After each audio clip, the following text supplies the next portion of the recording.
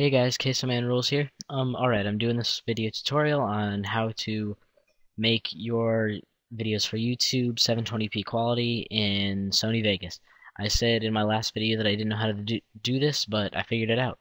And I know there are a lot of other videos like this on YouTube, but I figured I'd make one just so I didn't let my subscribers down. And if you want that kind of dedication to you because you're a subscriber, then you should subscribe to me because you'll get that dedication. So, alright, I'm going to go in and open up Sony Vegas. This takes just a second. Alright, first thing you want to do is go to this little button right here, which is Properties, or you can press Alt-Enter, as you can see there. And,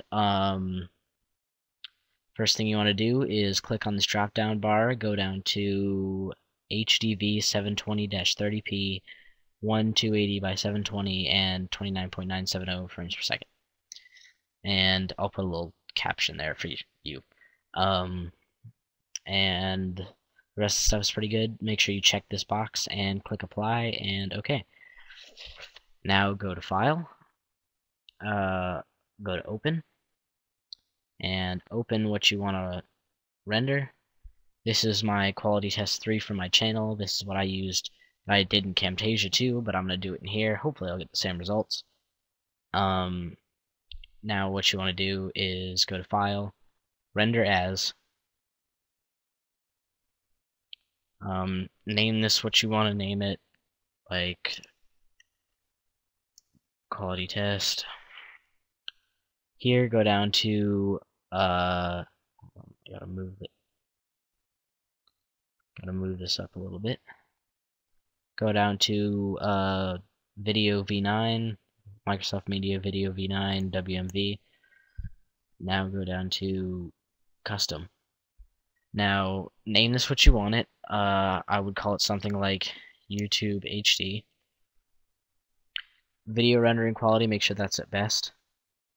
Now go to audio. Pretty sure you can leave this stuff the same. Yeah, I would just leave this stuff the same. It's audio, so that doesn't really make a difference. You might want to move up the sound quality a little bit, but that just makes it take longer to render. If that doesn't really make a difference, then I don't know why you would bother. Okay, in mode, go down to quality VBR. Here, make sure this is at Video V9. Here, you're going to want to take this down to high definition 1280 by 720. Make sure this pixel aspect ratio is the same. 5 seconds per keyframe, and drag the quality up to 100%. Then go over to bitrate. Pretty sure you can leave that the same. And then you should be done. Go ahead and click Save. And click OK. Then you can click Save and it'll save the video, start rendering it, and hopefully it won't take too long. I'm going to pause the video and I'll be back once it's done. Okay?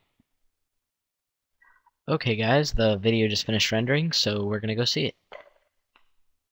There it is right there. Let's open it up and take a look. This is not necessarily what it's going to look like on YouTube, but still going to be good. Okay, here it is. And this is pretty good quality. It looks to me almost identical to what the quality test from Camtasia looks like on YouTube and on here, so yeah, I should be pretty satisfied with it. I don't know why not. Looks really good, looks HD. So there you go, that's pretty much it, you guys. One thing that I did want to mention is that YouTube has made another update.